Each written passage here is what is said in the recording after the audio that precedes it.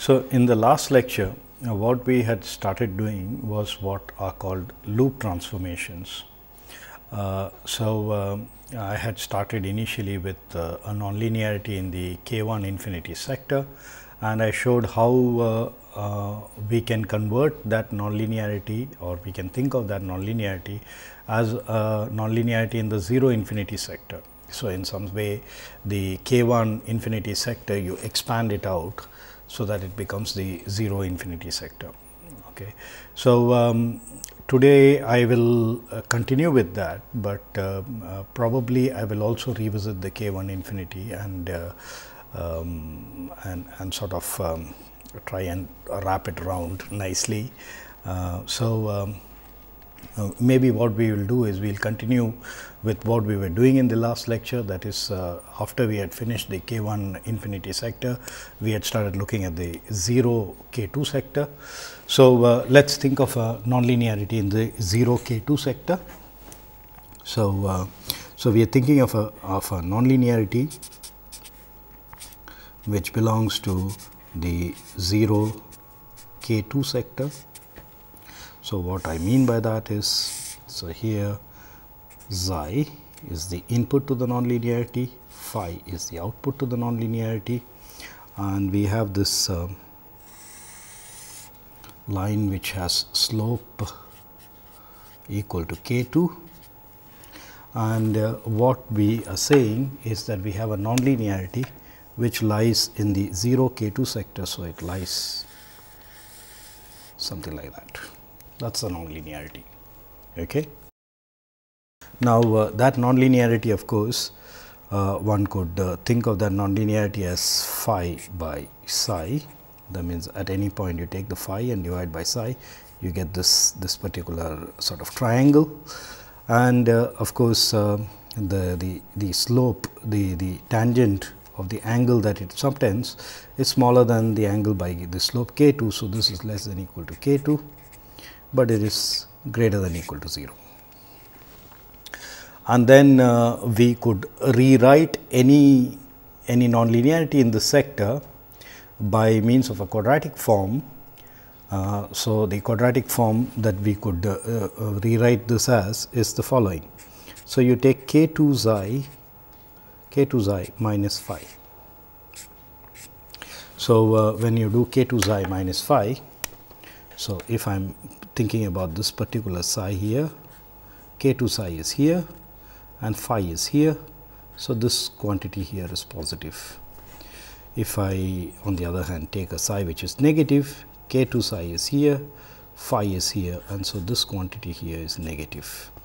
So, if I multiply K2 psi minus phi to psi, I would get something positive, but that is not the quadratic form that I am going to take.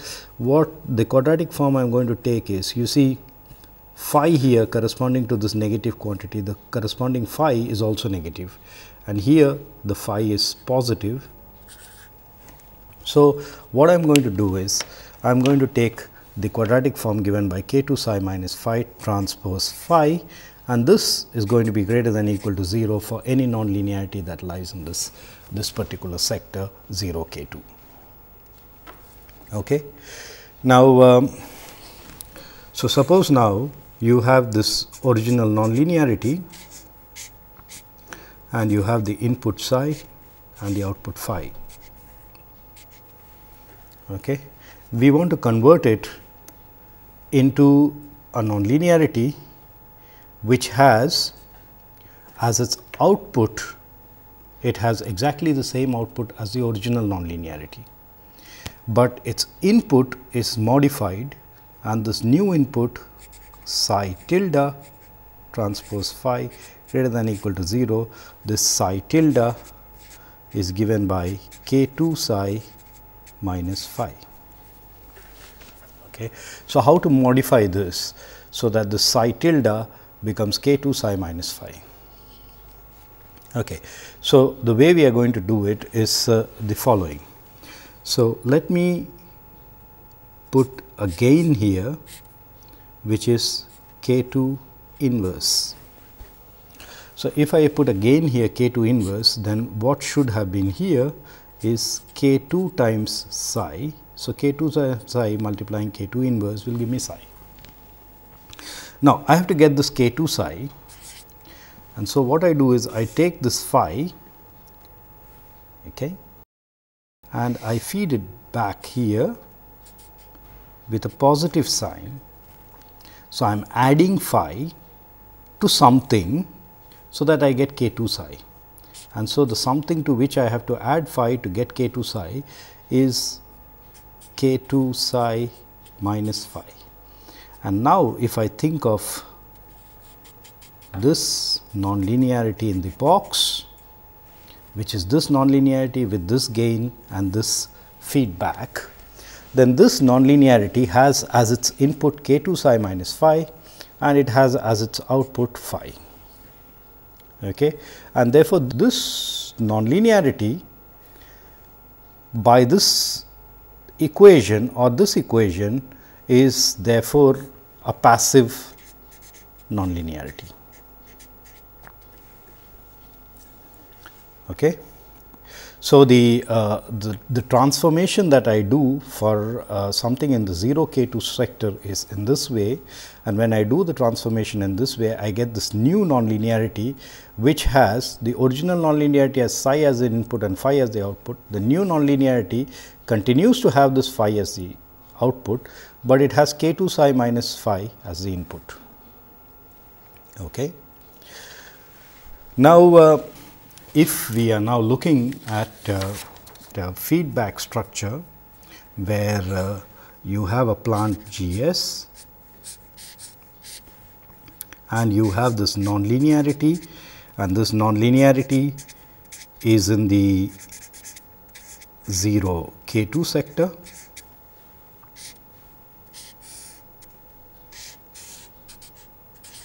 and we are looking at this feedback connection between the linear plant and this nonlinearity. We modify this nonlinearity to that new thing. So, the new nonlinearity is obtained in this way.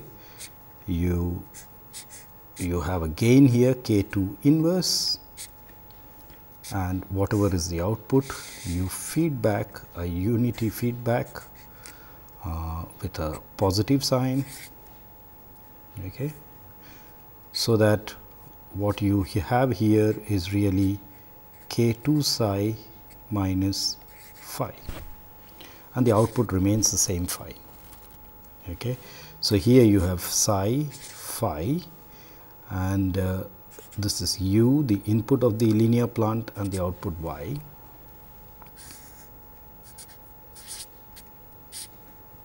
So, let me call this new plant that I have here, which would be a modified version of this plant. Let me call that G2S. Okay. So, the G2S has as its input the same as the input of GS, but it has as its output this k2 psi minus phi. Okay. Let me, instead of calling this u, let me just call this minus phi, because this u is equal to minus phi, and here y is equal to psi. And here what I should have is k2 psi minus phi. Therefore, the new plant that you get there, G2, is output by input. So, it is k2 psi minus phi divided by minus phi. From here, you know that G is psi divided by minus phi. So, if you now evaluate this, this turns out to be k2 times G, this transfer function, plus 1. Okay. So, now if you had a linear system with this nonlinearity in the 0 k2 sector, and you look at this closed loop system, this is exactly the same as looking at this modified nonlinearity along with this plant G2S, but this G2S is really k2 times G plus 1. Of course, how do we realize k2 times G plus 1? If you had the original G, you can put a gain of k2 in series with it, okay, and this plus 1 you can get by having a unity feed forward. So, G2S is really this net transfer function. So, if you see, just like in the last case, you have some sort of a symmetry, because in the nonlinearity you are putting this K2 inverse and then you are having this feedback, which is a positive feedback, and therefore, GS will also get modified, but this time the gain that you have in series with GS is going to be positive K2. I mean, it is going to be K2, whereas with the nonlinearity you had K2 inverse. And here in this loop, in this portion, in the nonlinear portion, this was a feedback. So, out here it is a feed forward. If you recall, in the K1 infinity sector, we had used a feed forward in the nonlinearity, as a result of which you had a feedback in the linear plant. Here in the nonlinearity you are using a feedback, therefore, in the linear part you will have a feed forward. Okay. Now, this kind of transformations go under the name of loop transformations.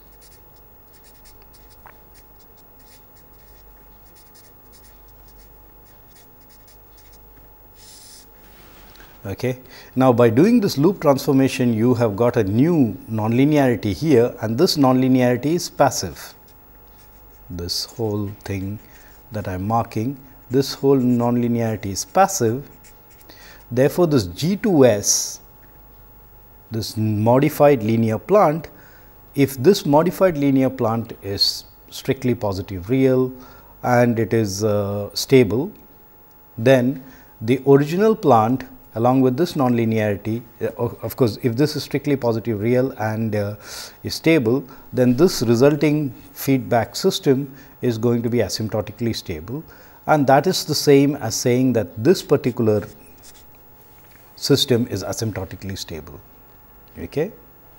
So, therefore, from this what we can conclude is if you have a nonlinearity and you have a linear plant GS and you are looking at this feedback structure, and if the nonlinearity lies in the 0 K2 sector, then this resulting system is asymptotically stable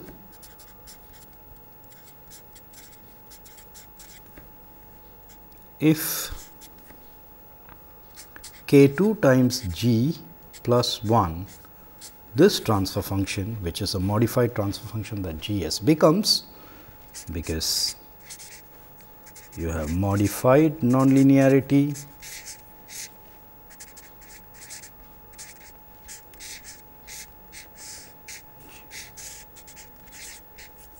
these two are equivalent, and the modified G is K2 G plus 1. This is positive real and stable. So, what we are really doing is, when we are looking at nonlinearities which are in sectors which are really in some sense subsets of the earlier situation, means initially the passive theorem, passive lemma and so on were proved for nonlinearities in the 0 infinity sector. Now, we are looking at something in the 0 K2 sector, where K2 is strictly smaller than infinity. Then one would expect more transfer functions to be interconnected to this nonlinearity, resulting in something which is asymptotically stable. Of course, if you have a nonlinearity in the 0 K2 sector, you see this is true, that all the nonlinearities in the 0 K2 sector, this is a subset of the nonlinearities in the 0 infinity sector.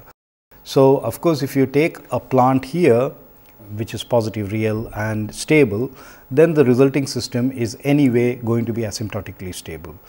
But what this result tells you is that you need not necessarily take GS, which is strictly positive real and stable, but you could take a GS such that K2 times GS plus 1, this resulting transfer function is positive real and stable. Okay. So, we could have a g which is not positive real or stable, and you could have k 2 g plus 1 resulting in something which is positive real and stable. And if that is true, then that g along with the original nonlinearity, that will again result in a system which is asymptotically stable. Now, I had used some sort of quadratic forms. So, let me just revisit these quadratic forms, and there are I mean depending on the tastes of people, there are new additional definitions given to many of these systems. So, when we consider the nonlinearity in the k1 infinity sector, okay, when we had looked at a nonlinearity in the k1 infinity sector, what this means is the output of the nonlinearity divided by the input lies between infinity and k1, okay. And then this I could rewrite as phi minus k1 psi transpose psi being greater than or equal to 0. So, this inequality that I have here of a nonlinearity in this class, I could write it in this way, and this then I could rewrite in this particular way. And then when I rewrite it in this way, I could think of, so the original nonlinearity was there with input psi and output phi. So, I retain the input as it is, but the output I modify to phi tilde, and so I look at it this way, where phi tilde is given as the original phi minus k1 psi, and then this new modified nonlinearity is passive. Similarly, when you take a nonlinearity in the 0 k2 sector, then the inequalities similar to this, the inequalities that you would get is the output by the input is less than k 2 and it's greater than 0. And in this particular case, what I did was I kept the output the same. So, and I wrote this inequality in quadratic form, and so the quadratic form that I wrote was phi and multiplying phi multiplied k 2 psi minus phi, and this is greater than or equal to 0. And this k 2 psi minus phi, I defined that as the new input. So, I kept the output the same, but I modified the input, and so psi transpose phi greater than or equal to 0, where psi tilde was given by k 2 psi minus phi. Okay. So, what I am really doing is I take a nonlinearity in this sector. There are these inequalities which are satisfied, but that is equivalent to saying that it is this particular quadratic form that is satisfied. And if this quadratic form is satisfied, and I think of a new nonlinearity which has phi minus k 1 psi as the new output, I keep the input the same, I change the output, then this new nonlinearity will actually be, this new nonlinearity would actually be in the 0 infinity sector. Similarly, if I take something in the 0 k 2 sector, this is one way to define it, but I am redefining this in the quadratic form, and if I redefine this in the quadratic form, I think of this here as the new input. So, I keep the output the same, I change the input into this new input, and then the resulting system is again in the 0 infinity sector. Okay.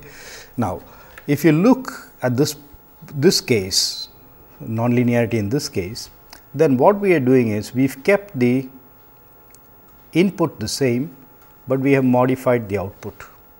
Okay. On the other hand, if you look at a nonlinearity in this sector, we've kept the output the same and we've modified the input. Now, the way we modify the output in this particular case is we give a feed forward, the original plant we give a feed forward. Okay. So, such systems are also sometimes called input feed forward passive. And similarly, these systems, what we did was we kept the output the same, but we gave a feedback from the output, okay, and therefore, these are called output feedback passive. Okay.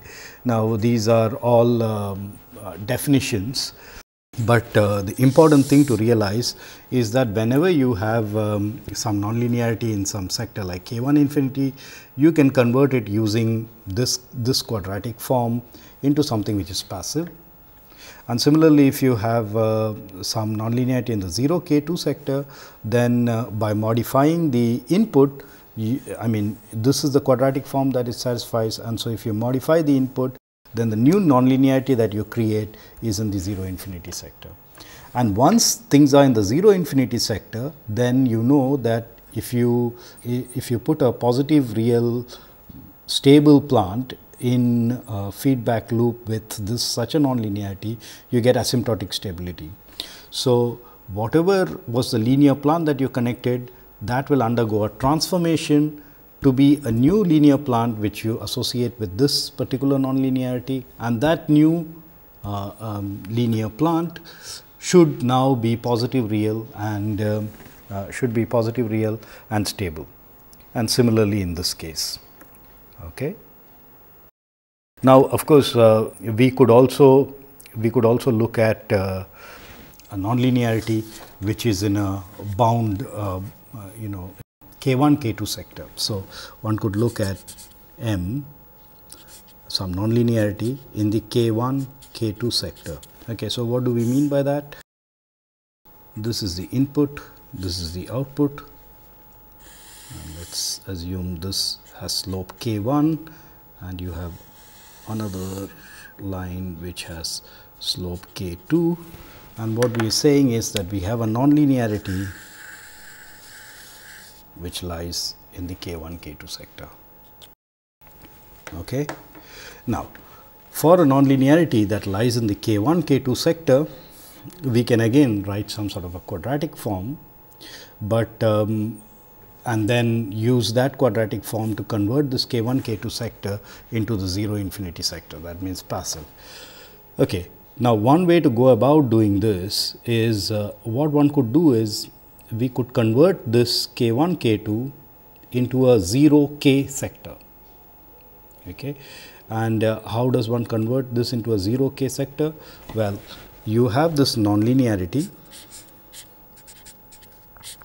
with input psi and output phi. Okay. And now, if you think of the input as this psi, the output is this particular phi. Okay. What one does is we modify the input to the new input psi tilde, which is given by what we do is for the same psi, you have a new output phi tilde, which is given by the old phi minus K1 psi. Okay. How to do it here? Well, what we are doing is the new, so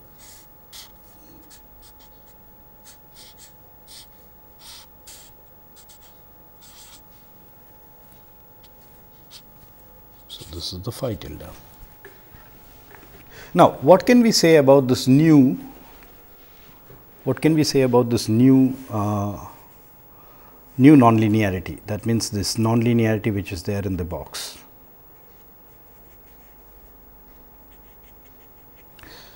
Well, what we can say is that this new nonlinearity whose output is phi tilde and the input is psi, this new nonlinearity belongs to the 0 k sector, where k is k 2 minus k 1. Now, it should be clear why this is k 2 minus k 1, because you see we are talking about nonlinearity in this sector. So, one of the worst cases would be, I mean, we could really think of the nonlinearity as a linearity which is output is k 2 times the input. Now, when we put this transformation, then the output becomes k 2 times psi minus k 1 times psi, which is k times psi. And so, what we have effectively done is we have rotated this round. And so, the new nonlinearity that you get is psi is the input, phi tilde is the output, and you will have slope k, which is k 2 minus k 1, and the nonlinearity now will lie like that. Okay. Now, once you have something in the 0 k sector, we can use this particular thing to convert it now into something in the 0 infinity sector. Okay. So, what do we do? Well, to the nonlinearity, you put k inverse here, and then whatever is the output, you feed it back. Yeah, and you feed it back with a positive sign, I believe. Be sure, yeah. Okay, and now the phi tilde, but now we have modified the input also, and it has become psi tilde. Okay, now this new nonlinearity with psi tilde and phi tilde is in fact in the 0 infinity sector. All right, so okay, so here are some transformations that are going around. You have a GS, and you have this nonlinearity.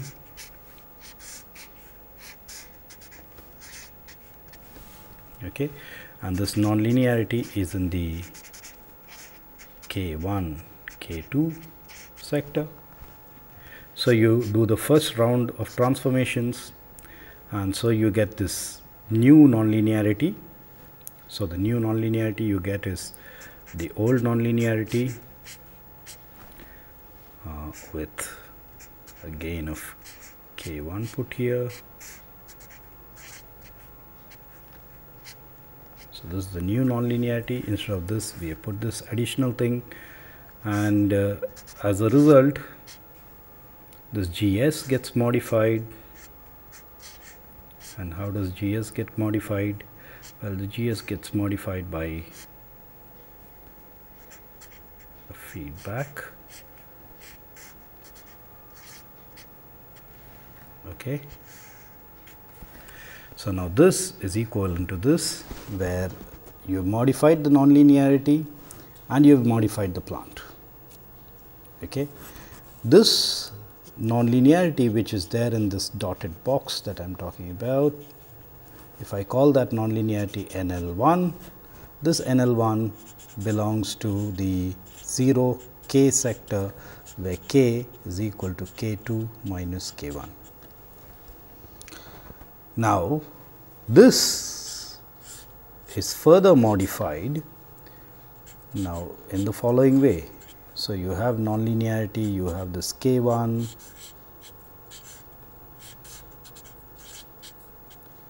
okay. So, this is the nonlinearity, and now you put in k inverse here, and you take a positive feedback, and this new nonlinearity that one is having, let me call this new nonlinearity NL2. This belongs to the 0 infinity sector. And of course, when you do this, you have to do the corresponding change in the transfer function, and the change would be, so you have the linear plant, you had the feedback, Okay. And then you do exactly this, but here you multiply by k, and then you feed forward, unity feed forward, and this is the resulting linear plant that you have. So, this is equivalent to this is equivalent to this. So, if GS with this nonlinearity in the K1, K2 sector is to be stable, then this linear plant with this nonlinearity, this must be asymptotically stable. Okay. But what is this? This one could get from this by the transformations that it has to go through. So, if I call this linear plant G1, then I know G1 is equal to G upon 1 plus K1G, and then this G1 gets converted to this one. So, if I call this linear plant G2, so G2 I know is K times G1 plus 1. So, substituting G1, this is the same as K times G upon 1 plus K1G plus 1. This is the same as 1 plus K2G upon 1 plus K1G. So, if one is given a nonlinearity in the K1, K2 sector, and we are asked to find out all the linear plants which, when interconnected with this nonlinearity, gives rise to a system which is asymptotically stable, then we could do a loop transformation on this K1, K2 and convert it into a nonlinearity in the 0 K sector, and that is this thing. But what that would mean is this G will get modified to this G1, which is G upon 1 plus K1G. And then something in the 0 K sector, you can convert it into something in the 0 infinity sector. That means you can make this nonlinearity, convert this nonlinearity into a passive nonlinearity by this additional, the additional thing that you do here, some output feedback. Now, once you do this, the linear plant will also have to be modified accordingly, and when the linear plant is modified accordingly, then this linear plant is modified to this linear plant, but that is saying that this linear plant G2 is K times G1 plus 1, but then G1 itself was dependent on G. So, when you put all of them together, you get 1 plus K2G upon 1 plus K1G. Now, so theoretically, if you given this nonlinearity in K1, K2 sector for any given plant G, you could calculate 1 plus K2G upon 1 plus K1G and check whether this plant is positive real. And if it is positive real, then the original system is asymptotically stable. Okay. So, this transformation that we have, this goes under, I mean, this is a theorem on its own, and it goes under the name of the circle criterion. Okay. So, let's find out what this circle criterion is all about.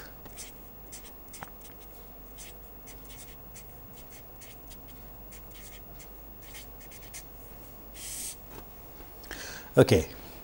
So, what we had said that if you have a nonlinearity in the K1, K2 sector and you have a linear plant connected to the nonlinearity. So, linear plant G linear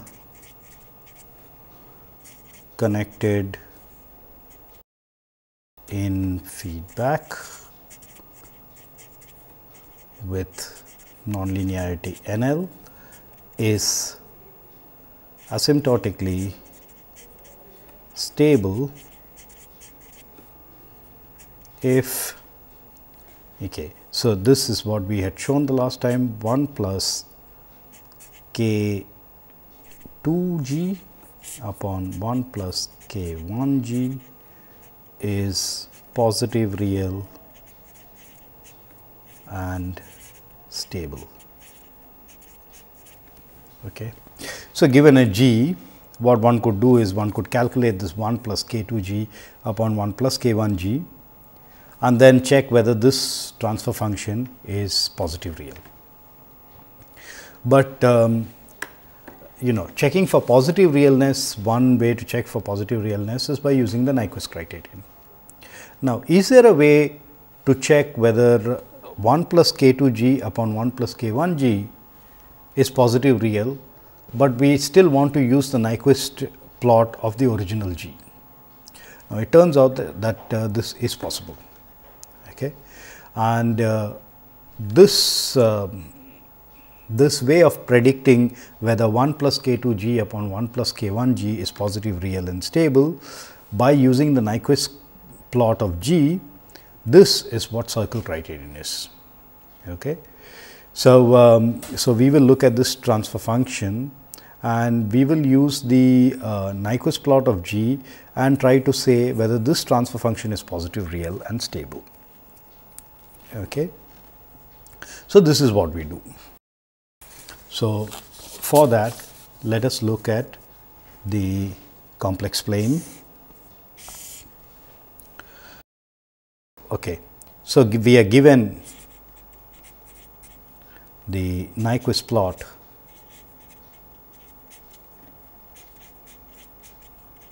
of g of s. So, the Nyquist plot of g of s essentially means that so maybe we have something like that. So, this is g j omega. So, at various omegas we have evaluated g s and we plotted that is the Nyquist plot. So, let us take some particular point here. So, this is let us say g at j omega naught. Okay. Now, we are interested in finding something out about this transfer function, which is 1 upon k 2 g s upon 1 plus k 1 g s. So, let us just look at the denominator.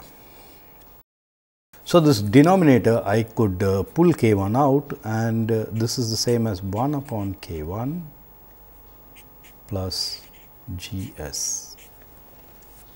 Now, if I am going to evaluate this at omega naught, well, this vector here is g j omega naught, and if this point here is minus 1 by k 1, then this vector is minus 1 by k 1, and therefore, this vector here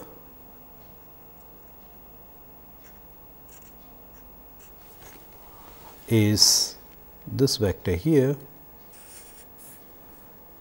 g j omega naught minus 1 upon k 1, which means this is really g of j omega naught plus 1 by k 1. So, whatever is in the denominator is obtained by looking at this particular vector. Now, in the same way, one could also look at the numerator, and for the numerator, if one pulls out k 2, you have 1 by k 2 plus g s, and so g j omega naught is the same, and 1 by k 2 will be again a point here, minus 1 by k 2 will be a point here in the negative axis, because we are assuming this k 1 and k 2 are both positive, and of course, k 2 was a larger number than k 1, and so 1 by k 2 would be a smaller thing, and so let us say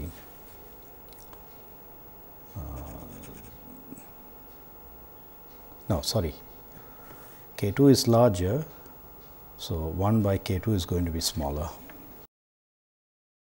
So, this is minus 1 by k 2, okay. And so, you will have a similar vector here. Okay. So, now, if we wanted to evaluate this at j omega naught, what we are really evaluating is this vector, the magnitude of this vector in the denominator, and the magnitude of this other vector 1 upon k 2 with plus g j omega naught in the numerator. And of course, because I have pulled out this k 1 and k 2, this will be k 2 by k 1. So, the magnitude of this and this.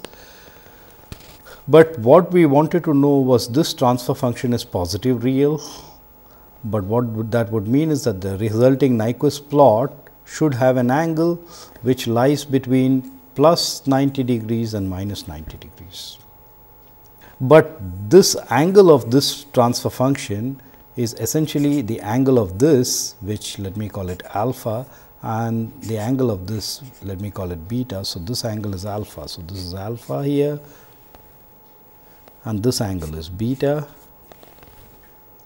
And so, for this transfer function 1 upon k 2 g upon 1 upon k 1 g, the angle of this particular transfer function is really equal to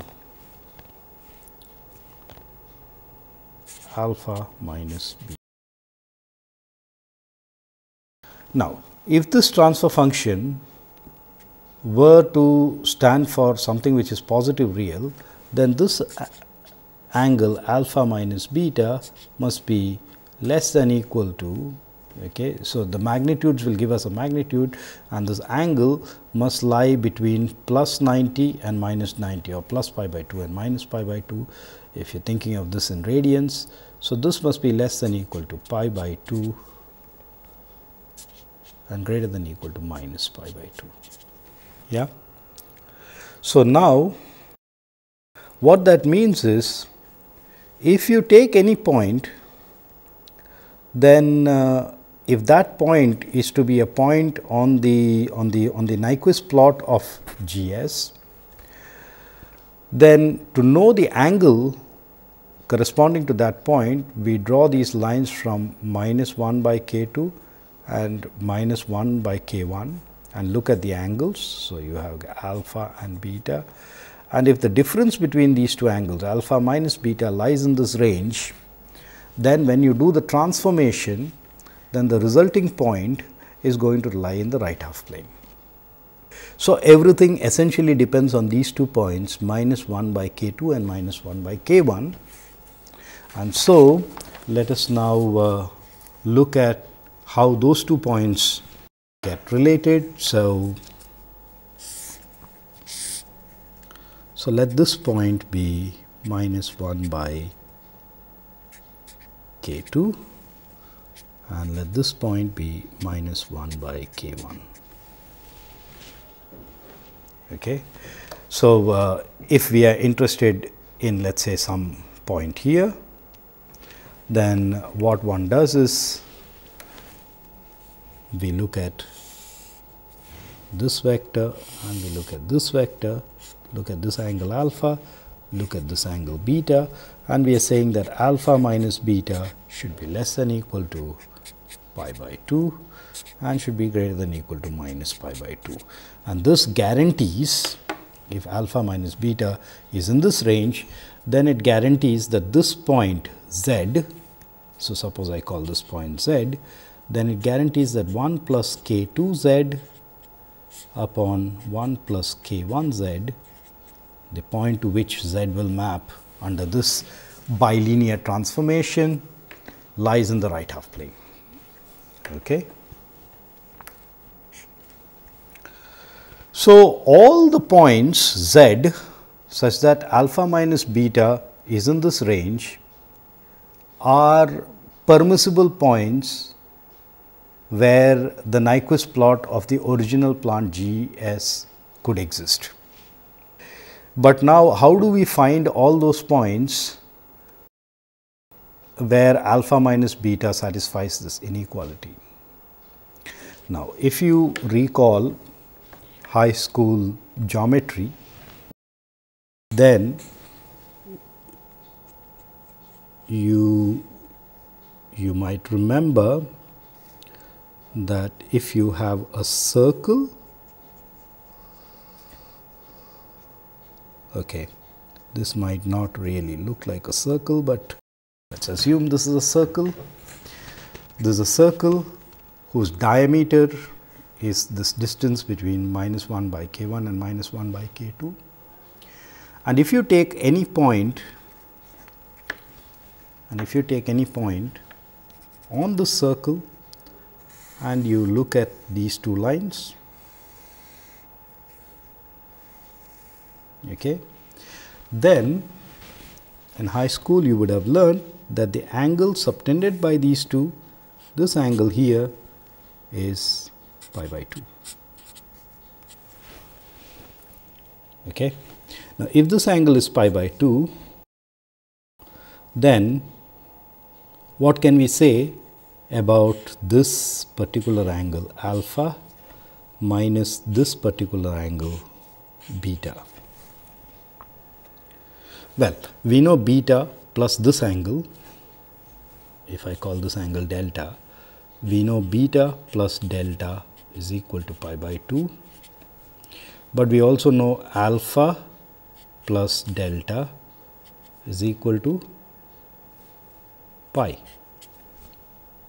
So, if you subtract the second one from the first one, you get alpha minus beta is precisely equal to pi by 2.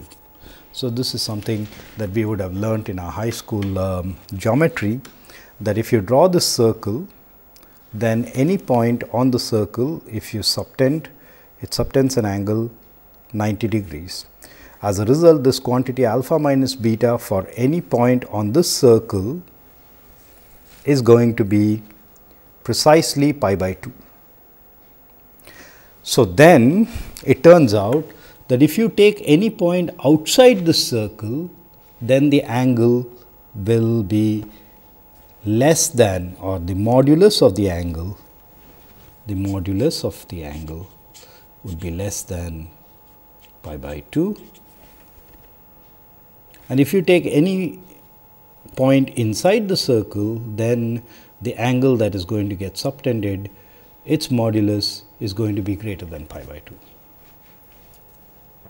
So, this is really the circle criterion. So, what it says is that given G, if the Nyquist plot of G, so given G, so suppose you want to find something out about this transfer function 1 plus k 2 g upon 1 plus k 1 g given G, then from the information about k 1 and k 2, you can plot these 2 points minus k 1 by k 1 minus 1 by k 2, and you can look at the circle. And if the Nyquist plot of G does not enter this circle, then the Nyquist plot of this transformed transfer function is going to lie completely in the right half plane, and that is the circle criterion.